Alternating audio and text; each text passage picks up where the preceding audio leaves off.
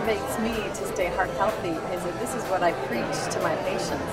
So I thought that it was important that if you talk the talk, you need to walk the walk. And really personally, I have a really strong family history of heart disease. And what I've found is to be heart healthy is really quite easy.